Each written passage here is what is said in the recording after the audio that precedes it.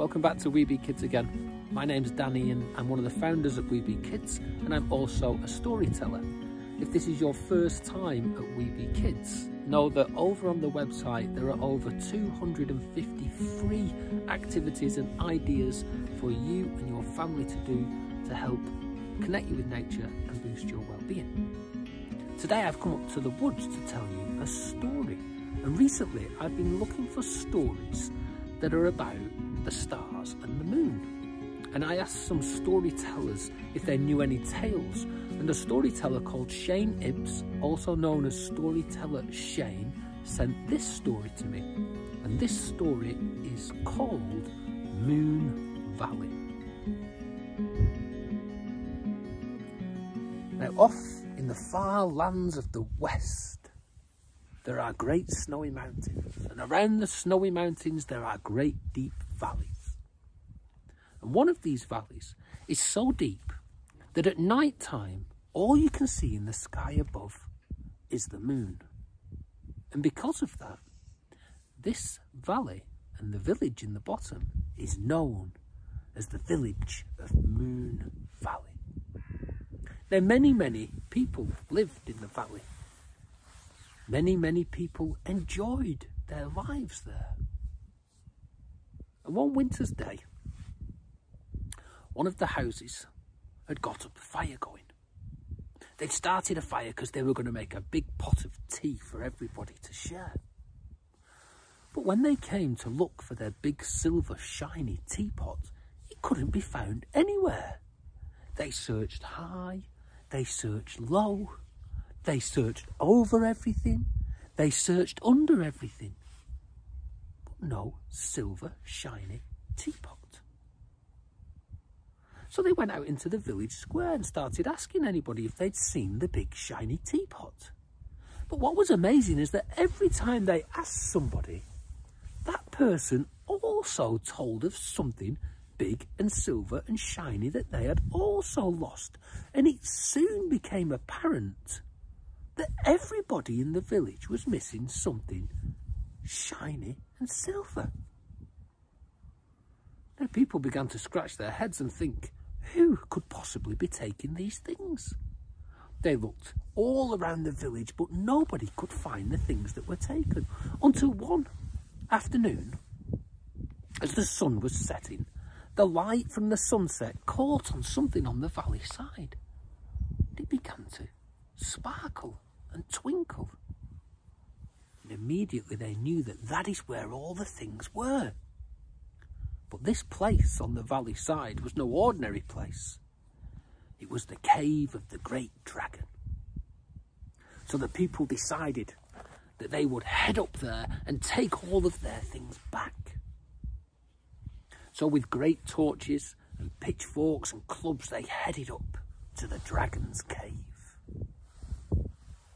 Now the dragon was feared in Moon Valley, but it was only feared because nobody really knew the dragon. You see, this dragon wasn't fierce and scary at all. This dragon was actually very friendly, but also very lonely. Now the people marched up the side of the valley with torches in one hand, pitchforks in the other. And as they got closer and closer, they became more and more afraid. And from inside the cave, the dragon heard them. And the dragon went out to greet them. And the dragon got so excited that as it got there, it opened its mouth to say hello. But instead of words, great big balls of fire came flying out. The people turned and ran and disappeared down the hill. But they also noticed that at the back of the cave, all of their silver shiny things remained. They began to come up with a plot and a plan for how they could get them back, how they could slay the dragon. But a young girl in the village, she heard of this. And she didn't want the dragon to be slayed. She thought maybe if somebody just went and spoke to the dragon, they could get all of the things back. So while everybody was busy making a plan, she tiptoed out of the village and up the valley side. and all the way to the dragon's cave. And when she got there, she found the dragon crying its eyes out. She said, "Don't worry, dragon. All we have to do is return all of the silver shiny things and the people will forgive you." But the dragon didn't want to return them. The dragon thought that if it owned all of these shiny things, the people would come and spend time with it. And the young girl didn't know what to do. So she headed back down into the valley and she sought the counsel of one of the elders, a lady of great wisdom.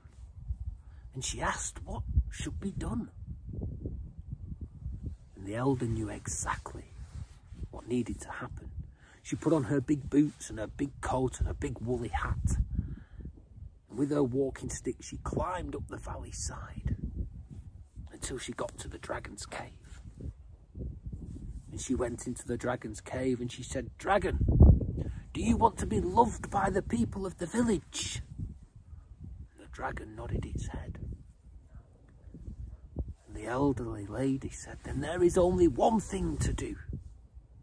Grab all of the shiny silver things and put them on your back." So the dragon did. And the lady climbed up its scales and sat on its back like he would ride a horse. She said to the dragon, "Fly, my friend, fly." And the dragon ran to the edge of the cave and it jumped and it leaped into the air and it began to fly. And by this time the sun had gone down. The sky was pitch black. And as they went across the sky, the lady picked off the silver shiny things and she threw them. And as she threw them, they got suspended up there in the darkness. And the dragon threw another and another and another and another until the whole sky was scattered with beautiful, twinkling, sparkly silver things. And from down below, the people of Moon Valley saw the dragon doing this, lighting the whole sky. And at that moment they knew why it had taken the things.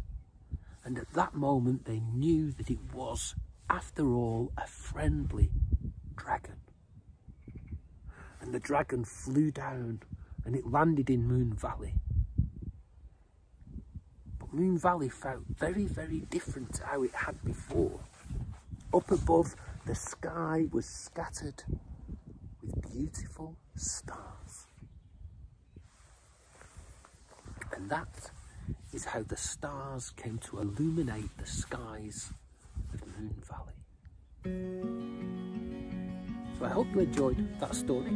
A lovely little one shared by Shane. Thank you very much, Shane. If you enjoyed that story, then head on over weebeekids.net and check out all the other stories that are there. There are stories about moons and stars and flowers and animals and insects and much, much more. So thanks for stopping by, watching this story, and we'll see you again sometime soon. Bye!